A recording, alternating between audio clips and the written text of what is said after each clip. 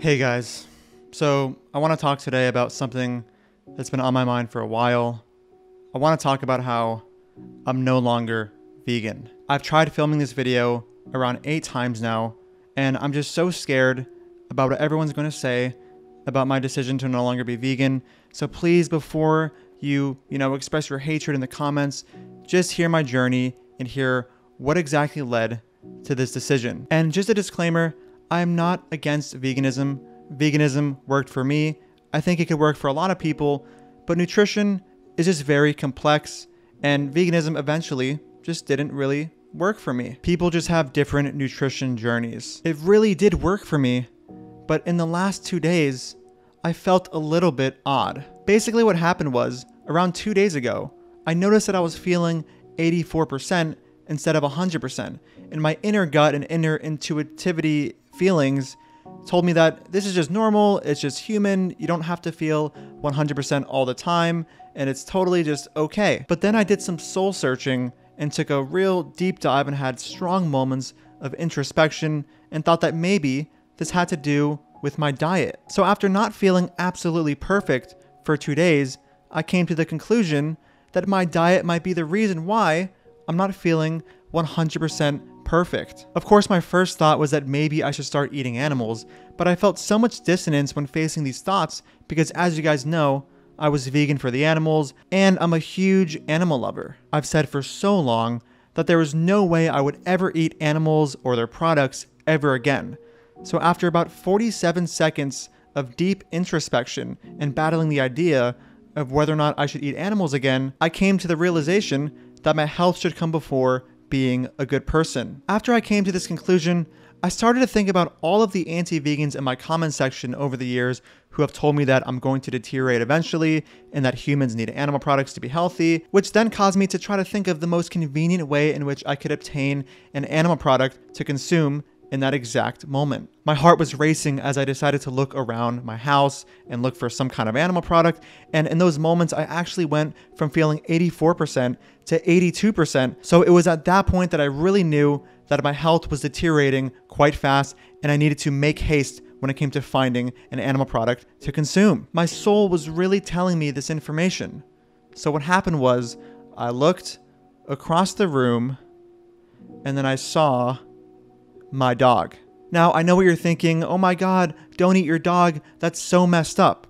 And I had the same exact thoughts too, and I knew there's no way I would ever eat my dog. So I took some time to think. I looked deep within my inner intuitivities, intuitions, feeling, and then I knew what I had to do. Instead of killing and eating my dog, I went ahead and ate his shit. Now what happened after this, I really cannot put it into words.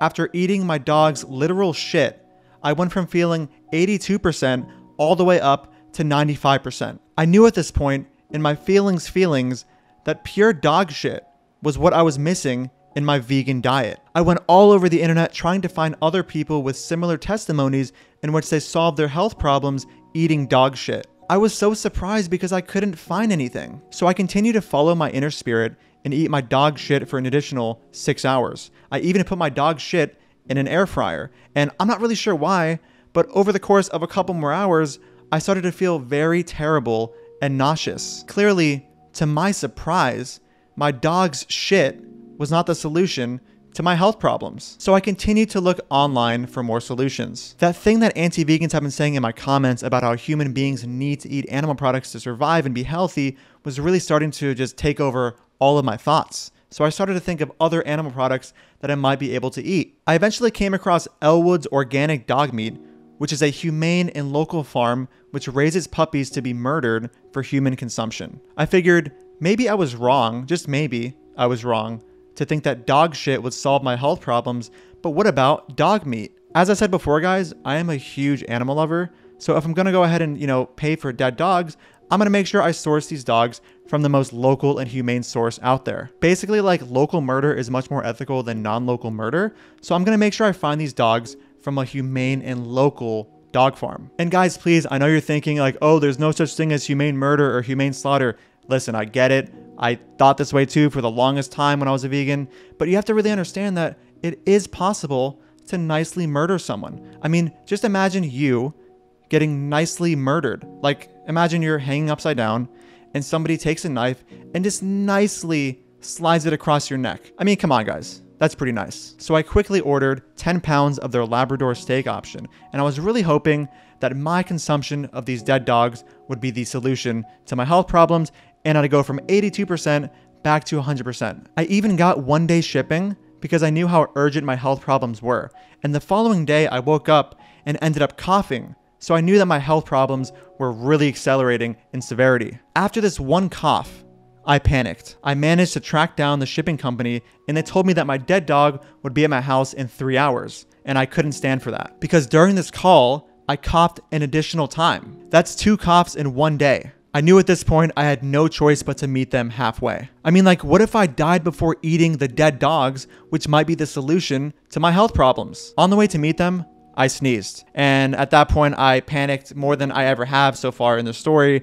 and just started speeding beyond belief. I eventually got pulled over by a cop, and he asked me, "Why are you speeding?" And I told him my journey. And while telling him my journey, I actually managed to sneeze again, which only helped my case, and he understood completely. I was frantic, and he saw me frantic, and he understood, the urgency of the situation that I was in. He felt for me so much that he organized a police escort to get me to the shipping company. I eventually finally got to the shipment company. I grabbed my 10 pounds of Labrador steaks, and at this point, I was just praying that these Labrador steaks would be the cure to my health problems. I mean, God forbid I feel 84% for 2 days in a row. Luckily, I received an additional police escort back to my house. When I got home, I began to cook the dead dog. Guys, I took 1 bite from this dead dog, and I felt an immediate amount of energy. It was unbelievable. Mind you, I hadn't eaten for 6 days prior to this first bite, but that's not really relevant. Anyway, I felt so good, and let me just emphasize this, so good that I had a full-blown erection, fully torqued, which was followed by a 10-foot ejaculation. And guys, let me just tell you, I was in such shock and awe in this moment that I decided to consume the remaining pounds of Labrador steak. And the entire process that I just went over happened an additional 10 times, each time more breathtaking than the last. Finally, I felt 100%. It's been an entire day, and I haven't even coughed once. The anti-vegans are right. I need animal products to be healthy. It was a super long journey, but I figured it out. I just want to give a huge shout out to Elwood Organic Dog Meat. I will 100% be ordering from them from here on out, and I strongly recommend them for any of you vegans who think that you might need some animal products. You guys might be wondering why I didn't go with the traditional eggs or fish that usual ex-vegans tend to consume when they feel their health is, going down or whatever because they're vegan. The reason I didn't go with the usual eggs and salmon and fish is because my inner intuitivity's feeling really was just screaming dog meat to me. I mean, at first it was screaming dog shit, but then eventually, we learned somehow dog shit wasn't my solution, so we went with the dog meat. So guys, now I eat dogs. And just a reminder that these dogs are humanely murdered. Maybe I'll experiment with horse meat or cat meat soon.